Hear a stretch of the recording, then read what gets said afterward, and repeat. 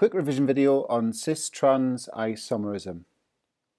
So cis-trans isomerism is a special case of EZ isomerism where two of the groups attached to each carbon atom of the carbon-carbon double bond are the same. So I'll use butene to explain that. So you can see on each carbon atom of the carbon-carbon double bond we've got an identical group. So we could either be looking at the methyl groups or the hydrogens. So I'm going to go with the methyl groups. So on each carbon of the carbon-carbon double bond we've got the same group attached. So all we do in cis-trans isomerism is we describe the relative positions of the same or identical groups to each other. So in the one on the left, the identical groups are on the same side of the carbon-carbon double bond, whereas the one on the right, they're on opposite sides of the carbon-carbon double bond, or you could think of them as being diagonally opposite each other. So when the identical groups are on the same side of the CC double bond, we call this the cis isomer, and when they are on opposite sides or diagonally opposite to each other, that's what we call the trans isomer. So the left-hand molecule will be called cis-butene, the right-hand molecule will be called trans-butene. I'll just do a quick reminder of EZ isomerism now. So in case we have to label them as E-butene or Z-butene, how would we do that?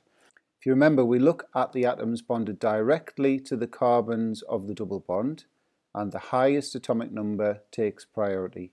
So carbon has an atomic number of 6 versus hydrogen's 1, so priority groups here and here.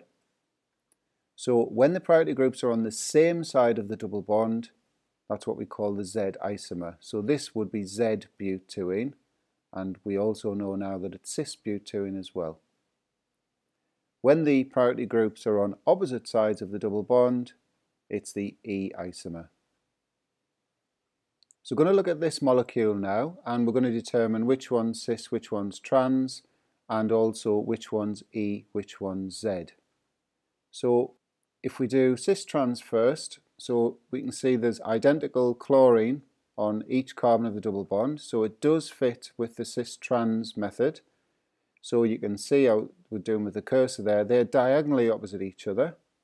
So this one's going to be trans, and in this one the identical groups are on the same side of the double bond, and so this one is cis.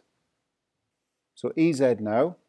Which atom takes priority on the left-hand carbon of the double bond? Well, bromine has an atomic number of 35 versus chlorine 17. So priority is here, and the chlorine trumps the fluorine because 17 versus 9. So your priority groups are both on the same side of the double bond. So this is actually the Z isomer.